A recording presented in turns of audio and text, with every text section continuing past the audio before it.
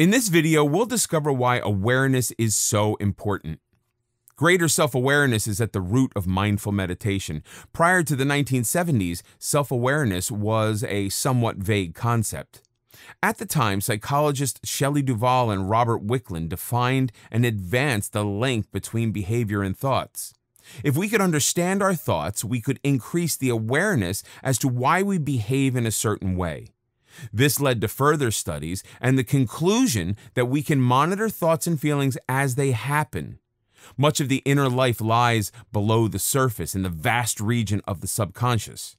Our lives are governed by patterns set long ago, sometimes at birth.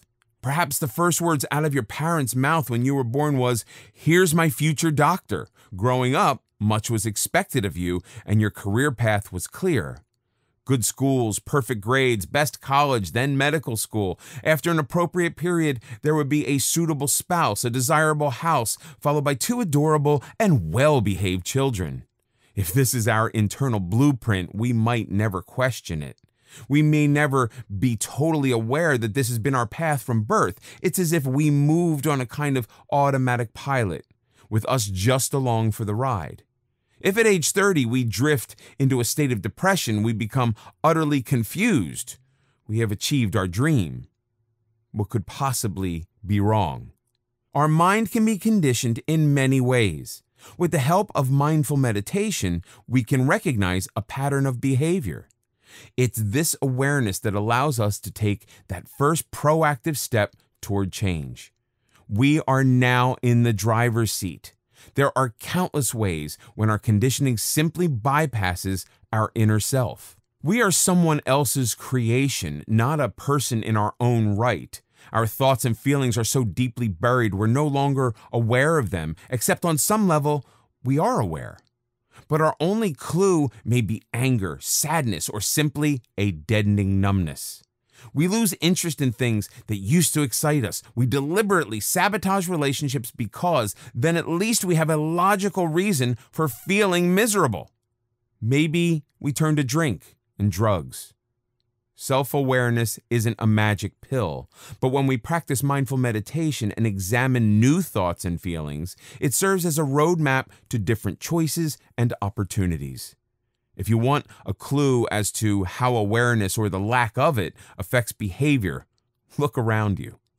Do you have a friend who is in constant financial difficulties but spends every weekend at the mall buying more shoes and makeup? Do you have a coworker who constantly argues with and belittles people yet wonders why he has no friends? The link between thoughts and behavior couldn't be clearer. People sleepwalk through life and act on sheer impulse. They are unable to control their behavior because they are not in control of their mind and feelings. Their feelings are controlling them. There's another reason awareness is so important if we wish to move forward. Many of us ruminate about past wrongs. Some of us even obsess about them. Anger and bitterness can take over our minds and leave little room for anything else. At the same time, studies show that our memories can be very difficult from the reality. Maybe we were bullied a few times in school.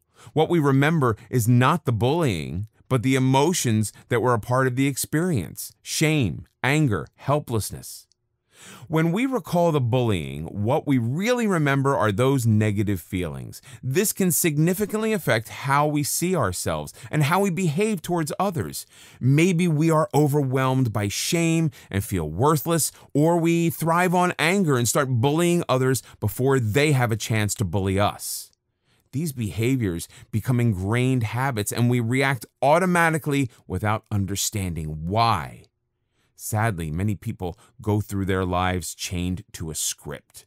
The dialogue for these scripts can be written in childhood, and we spend our days reacting to established clues. Growing up, were you called stupid, unattractive, or clumsy? It may be 20 or 30 years later.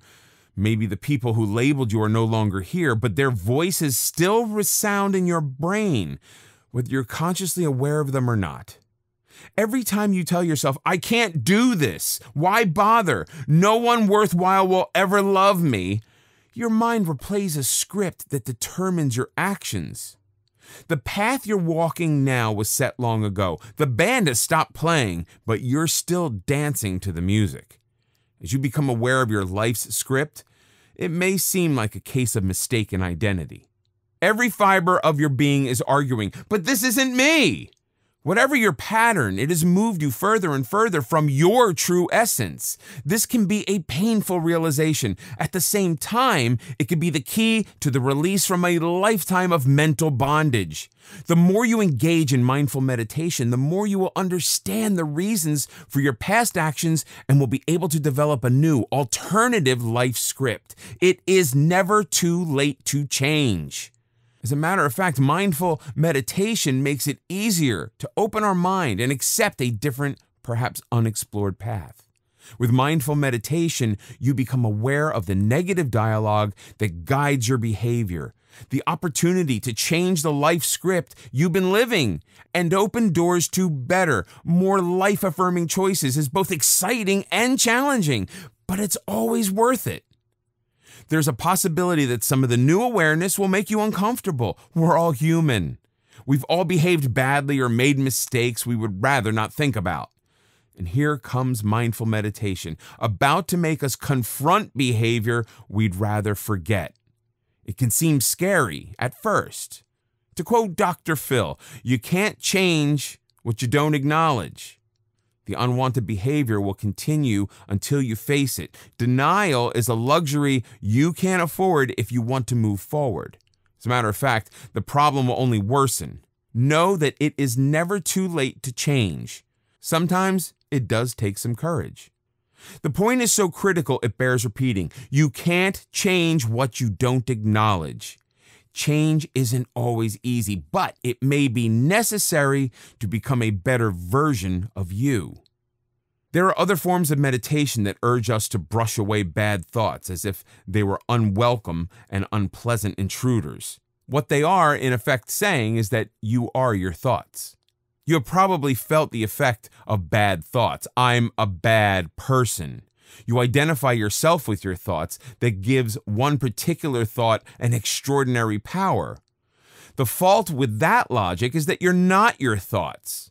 Perhaps you are a person who has done a bad thing, but you are not a bad person. The difference is crucial when we attempt to change. The bad thought isn't the real problem. Thoughts in themselves are neutral. When we strive for greater awareness, the issue becomes our inclination to resist accepting negative thoughts. That just makes them more powerful and prevents us from exploring them in a non-judgmental, mindful way. When we start to label ourselves as bad or lazy, we accept that our entire essence can be defined with one word. When that happens, we act in ways to ensure that the label fits the deed. Labels become prophetic. We act badly and lazily. Mindful meditation brings awareness to this destructive type of self-labeling. It lets us view our thoughts non-judgmentally, apart from ourselves, and begin to challenge the truth of any label. Behavior is never set in stone. When you challenge your labels, your behavior will change accordingly. Using mindfulness, the next time you think of yourself as a bad person, you can stop the thought as it happens. Tell yourself, here's that silly label again. This is not who I am.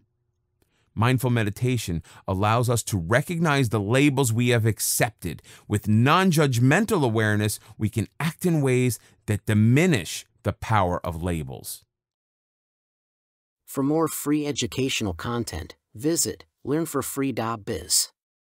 Content produced and distributed by AllSuperInfo.